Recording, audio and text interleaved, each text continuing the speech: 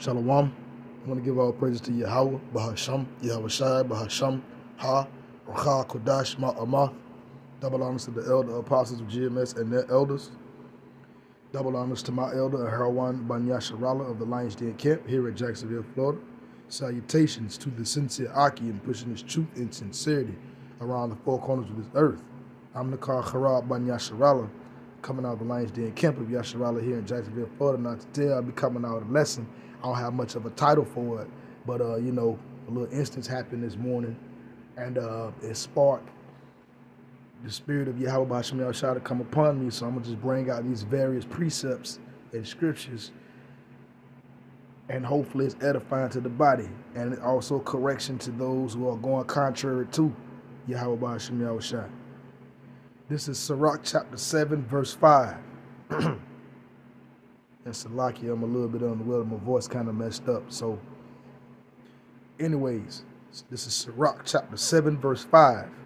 Justify not thyself before the Lord Yahweh B'Hashem Yahushua, and boast not of the wisdom before the king. So, you're not supposed to justify yourself before the eyes of Yahweh B'Hashem Yahushua.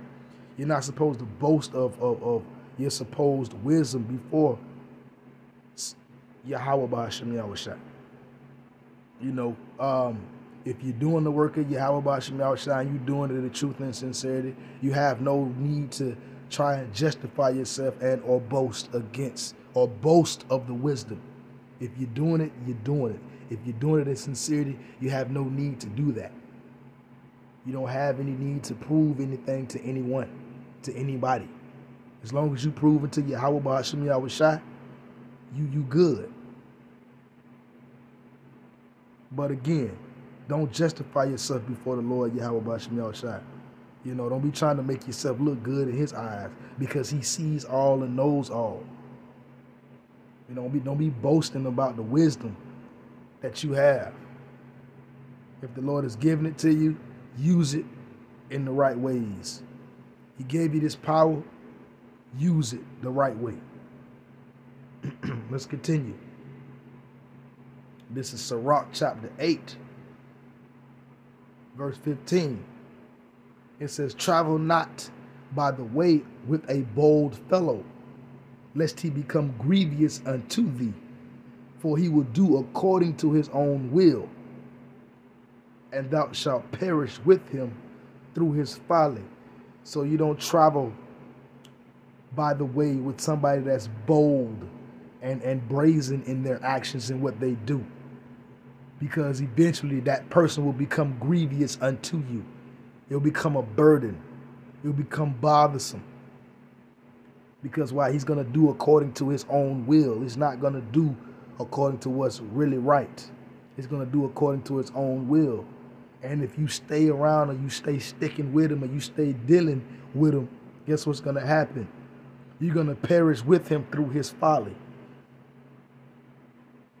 So when you see that and you see a bold fellow, you get away from him. You keep distance. You don't deal. Because they just going to end up being grievous and aggravating and burdensome. Let's continue. This is verse 6. This is SIRACH chapter 9, verse 6. Give not thy soul unto harlots, that thou lose not thine inheritance. So you don't give your soul unto these whorish women, so that you won't lose your inheritance in Yahweh B'Hashem Yahushua. But a lot of cats have done that recently. You don't supposed to give your soul unto these hoes. That's why it says don't give your soul unto harlots. That's a whorish woman, a wicked woman. You don't give your soul unto them. So that why? So you won't lose your inheritance in Yahweh B'Hashem Yahushua. Many have gone out their wits for a woman and perished. But you can't tell Jake nothing. Verse 18 of SIRACH chapter 9. A man of an ill tongue is dangerous in his city, and he that is rash in his talk shall be hated.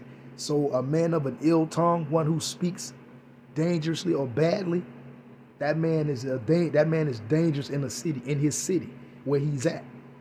And he that is rash in his talk shall be hated. When you rash in your talk, you just steady running your face, you running your mouth, you saying all kind of stuff that don't really matter. You rash, you just saying anything. A lot of the times people with rash tongues, they don't regard the respect of others if that person wants to talk or not.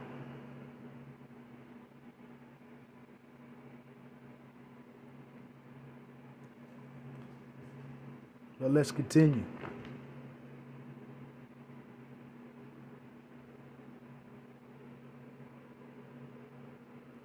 This is SIRACH chapter 10, verse 6. Bear not hatred to thy neighbor for every wrong, Salakia, and do nothing at all by injurious practices. So don't bear hatred for your neighbor for any old little thing. And do not don't do anything at all by injurious practices. Don't be out here trying to do things on purpose, causing the downfall or the stumbling of someone else, especially a brother in particular. You should never ever try to trip up your own brother. You should always try to build up and edify your own brother.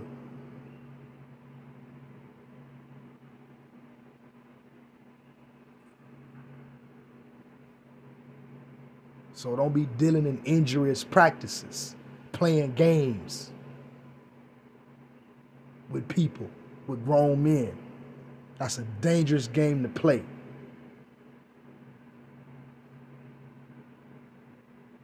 Let's jump down to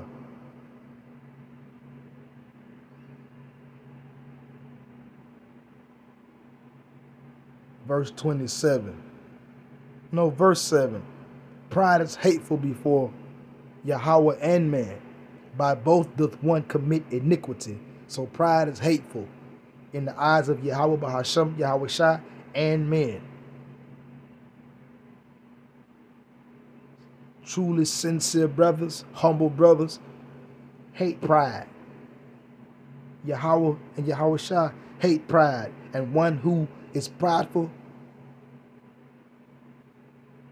and has that pride, by both Yahweh Bahasham, Yahweh Shai, and man, one will commit iniquity.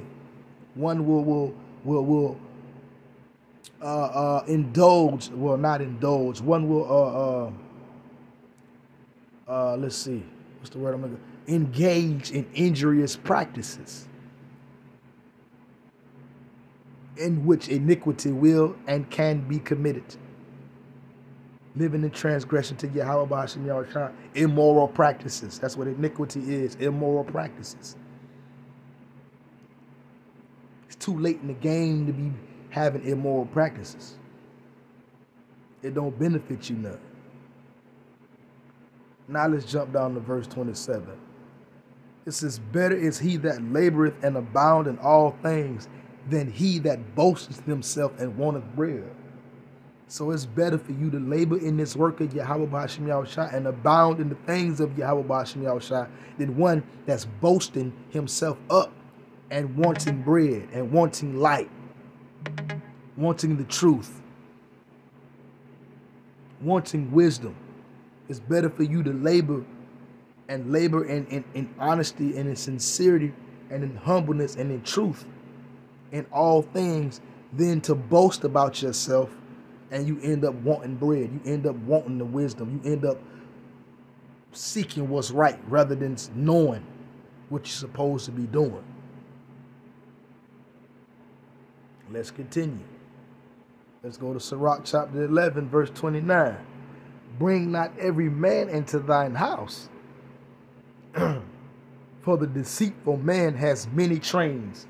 So don't bring every man into your house. Everybody ain't got good intentions for you. Everybody might ain't got your best interest at heart. Though they may try to sound like they are, don't bring every man into your house, because a deceitful man has many trains. He has many devices. He has many ways and hidden agendas. It ain't never up front. It ain't never, ever legitimate. It's always something behind it. Verse 30. Like as a partridge taken and kept in a cage, so is the heart of the proud. And like as a spy watcheth for thy fall. So just like a bird that's caught in the cage, so is the heart of someone that is prideful, that can't admit when they wrong, won't go the right way to do the right things, to get back in right standards with Yahweh B'Hashem Yahushua. They're like a spy that's waiting on your fall, always lurking, always watching, not minding their own business. They on that Esau Jones. Esau don't never ever mind his business. He always trying to spy something. Oh, I'm trying to see something. I'm trying to see. I want to see. So you got to be careful. Verse 31. For he lieth in wait, and turneth good into evil, and in things worthy praise will lay blame upon thee. So that deceitful man with those many trains, he lieth in wait, and anything that's good, he want to turn it into evil. And things that are worthy of praise, he'll lay blame upon you when he see or feel or think, oh, I got you. I can point the finger now. He gonna try to point the finger. So you got to be careful. Verse 33. Take heed of a mischievous man, for he worketh wickedness, lest he bring upon thee a perpetual blot. So you got to pay attention to somebody that's mischievous. You got to pay attention to that sporadic, spontaneous, out of the blue stuff. You got to be paying attention, because a mischievous man worketh wickedness in that. And if you don't pay attention, he'll bring a perpetual blot upon you if you're not guarded as you're supposed to be. He'll cause you to look bad, or he'll cause some kind of a blemish, we'll say, on your record, or i.e. your character. So you got to take heed of a mischievous man. Verse 34. Receive not a stranger into thine house, and he will disturb thee. Salakia. I'm going to read that again. It says, receive a stranger into thy house, and he will disturb thee, and turn thee out of thine own. So if you receive a stranger into your house, i.e. a mischievous man, and you ain't paying attention, he going to disturb you. He going to become grievous. He's going to become aggravating and bothersome unto you. And he's going to turn you out of your own. He'll end up casting you out of your own abode, casting you or taking you out of your place of peace, of solidarity, established, being established, or founded.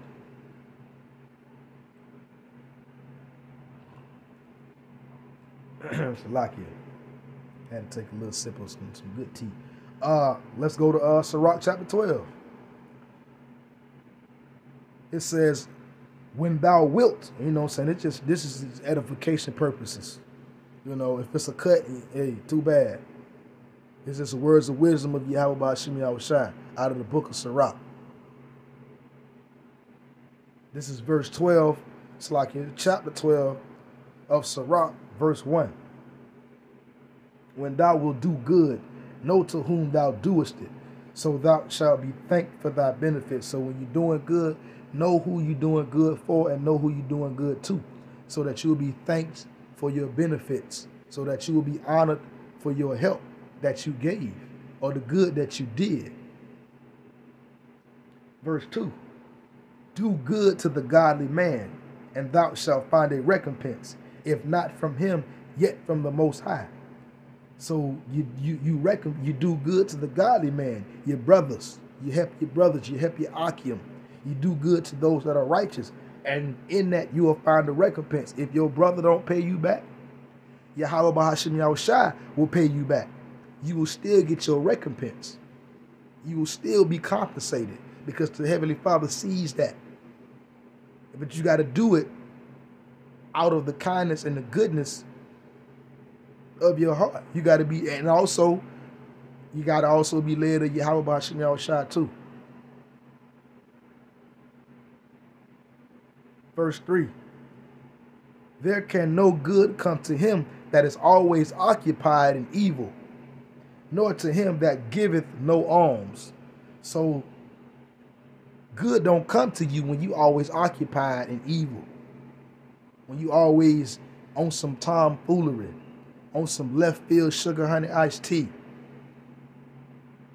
Ain't no good gonna come to you.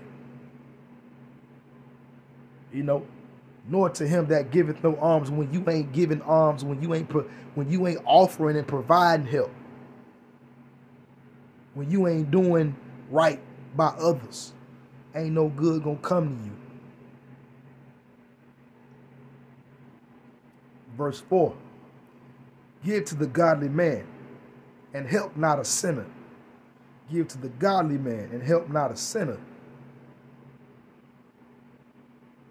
Those who sin, sinner is transgression of the word of Yahweh Bashim Yahushai. Transgression of the law, statutes, and commandments of Yahweh Bashim Yahushai. Flat outright being disobedient and hard-headed to the Heavenly Father and His Son, which is Yahweh and Yahushai.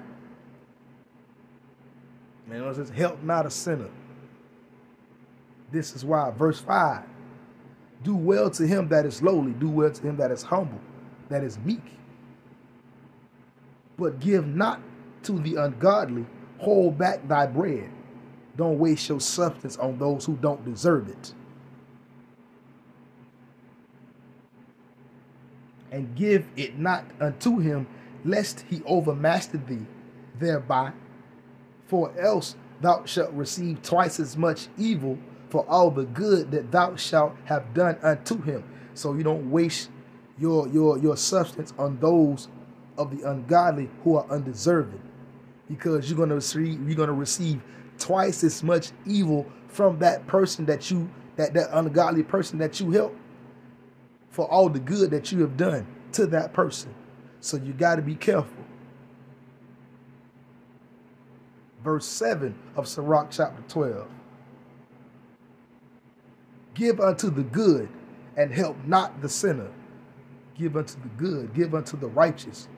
Give unto those who are going according to Yahweh Bashim Yahushai in truth and sincerity, and are not boasting about what they're doing.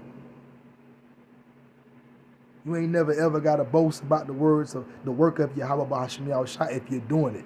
If you go on YouTube and you look at these YouTube pages, that speaks for every brother that's doing the work. A brother's work will speak for him. He don't have to say nothing. Don't boast of your works. Don't try to justify yourself before Yahweh Bashim Yahushai. And stop trying to prove sugar honey iced tea to men. Man ain't nobody to be proving nothing to. You need to be proven to Yahweh Bashim Yahushai, period. Ain't no ifs, ands, or buts about it, period.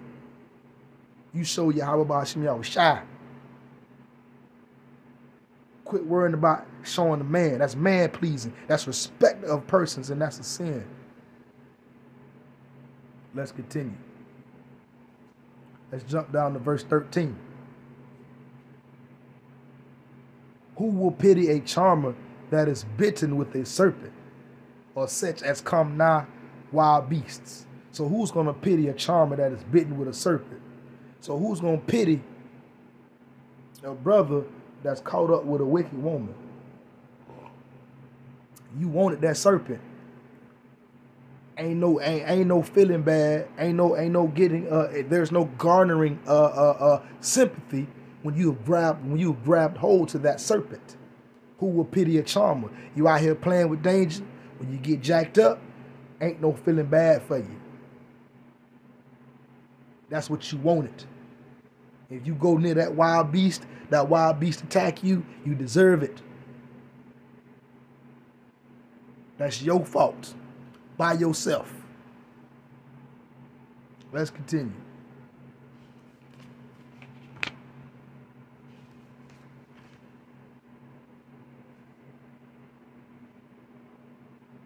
This is SIRACH chapter 19, verse 2. Wine and women will make men of understanding to fall away, and he that cleaveth unto harlots shall become impudent. So wine and women will make a man of understanding to fall away if he indulge too much into wine and into women, i.e. philosophies and doctrines, and actual women. It'll make a man of understanding to fall away. And when you cleave it unto a harlot, that's an actual physical thing. A harlot, i.e. a whorish woman. If you cleave unto that whorish woman, you can become impudent. What is the word impudent? It means hard-hearted or disrespectful to Yahweh Bahashim Yahushua. And that's going to lead to disrespect of the Akim. Period. So wine and women will make a man of understanding to fall away. He that cleaveth unto a harlot will become impudent, will become disrespectful to Yahweh Bahashim Yahushua and the body. Let's continue. SIRACH chapter 20, verse 7. A wise man will hold his tongue till he see opportunity, but a fool and a babbler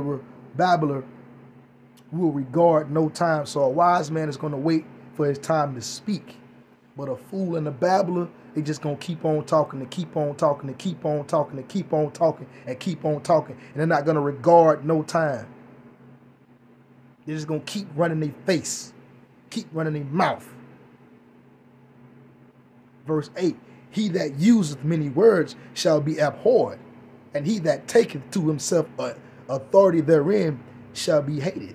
So when you using many words, you're going to be abhorred. To abhor is something that means to despise or to dislike vigorously. You don't like it. You detest it. And when you take to yourself authority, you're going to become hated. You're going to become very disliked.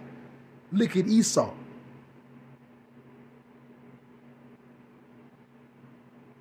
See, a fool and a babbler is disrespectful. They just keep talking.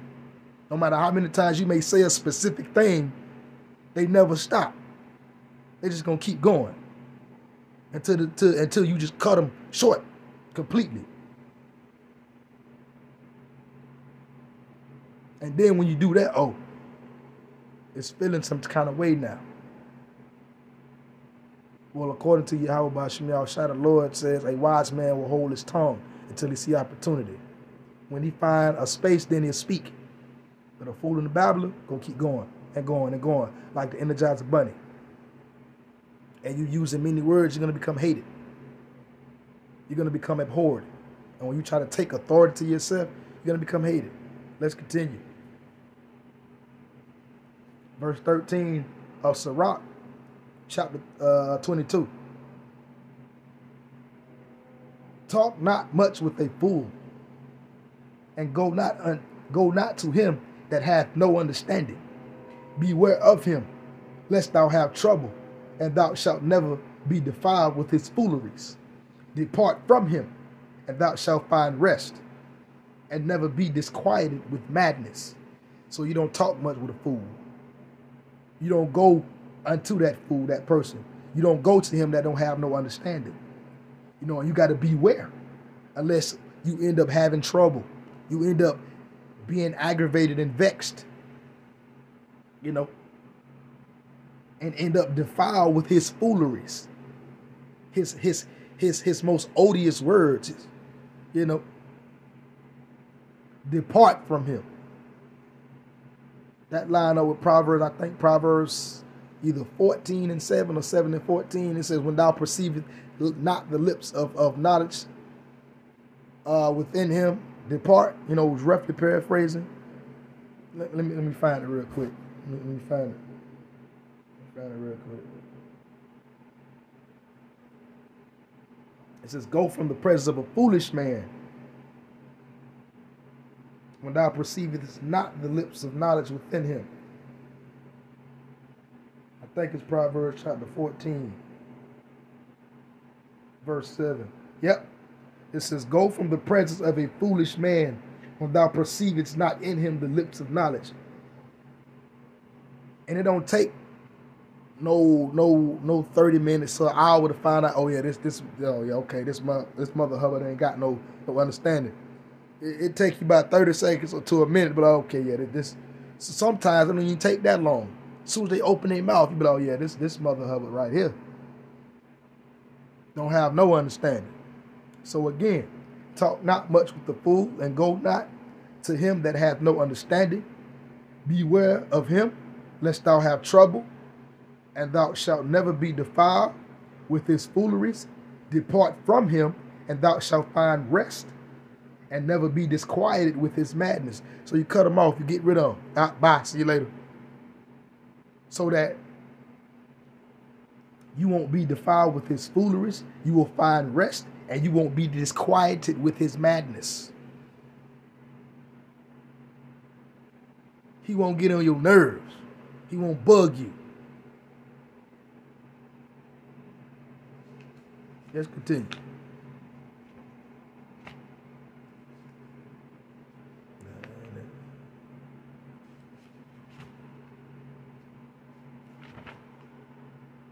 There we go, last point. Hold on, let me check.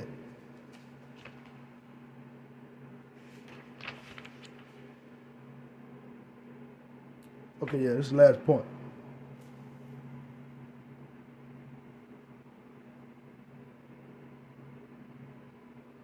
SIRACH 33:5. The heart of the foolish is like a cartwheel, and his thoughts are like a rolling axle tree. So the heart of the foolish is like a cartwheel. You know, you look at a wheel, it's round. It just goes round and round and round and round and round and round. And most time people that are foolish, they just talk and talk and talk and talk and talk and talk.